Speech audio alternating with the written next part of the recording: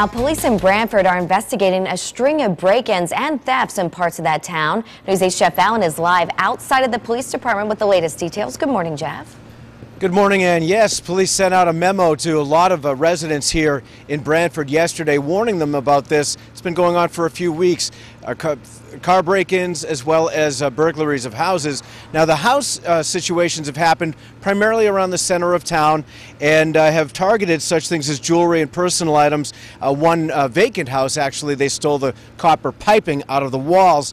As for the car smash and grabs, those have been spread around such places as Short Beach, Branford Hills, East Main Street, and Leeds Island Road, and those have targeted electronics, including a lot of GPSs and cash. Police here are basically just telling people, look, you've got to lock your doors, lock your cars, lock your windows and so forth, but they also want to hear from people who see anything suspicious.